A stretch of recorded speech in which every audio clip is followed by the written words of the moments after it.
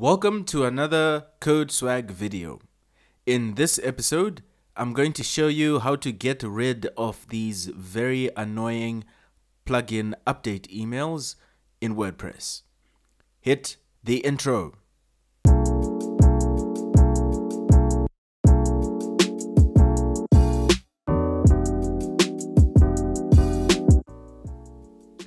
Okay, so starting somewhere in WordPress version 5.x, there was a setting available that allows you to set up your plugins to update automatically.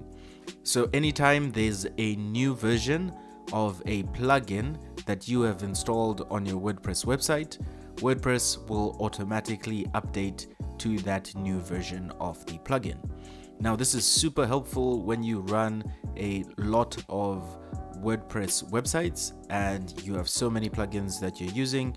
You don't have to go in and manually update these. But the annoying thing about the setting is that each time the plugin is updated, you get an email like this one showing up in your screen now, where it tells you that some plugins were automatically updated, and then it gives you a list of the plugins that have been updated.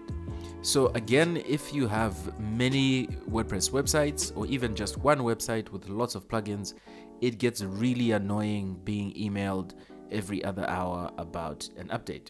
So in this video, I'm going to show you how to get rid of these emails.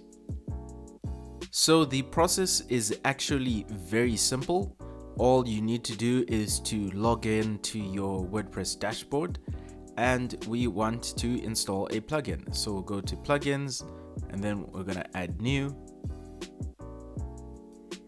And then in our plugins page, we're going to search for disable auto update emails.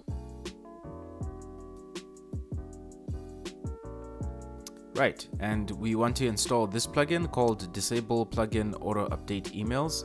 Let's click for more details.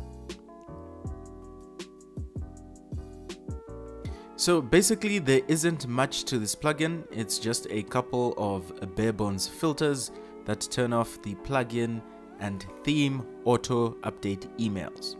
So on WordPress version 5.5, the update emails are turned off regardless of whether or not the update failed, and since WordPress 5.5.1, emails indicating update failures are allowed through, but all the other ones are not allowed. So we're going to click here on the install button, and that's going to install the plugin on our website. The plugin is installed, so all we have to do is click activate.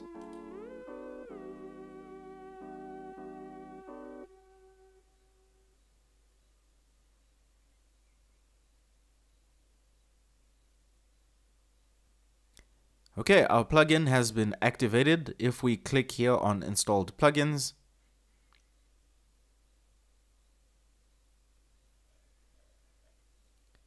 we can see the plugin is part of our list of installed plugins.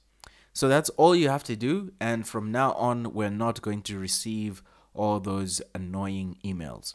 If you enjoyed this video, please click like, share it with a friend, and make sure to hit the red subscribe button and click the bell icon so that you can get notified of future videos. Thank you very much and have a lovely day.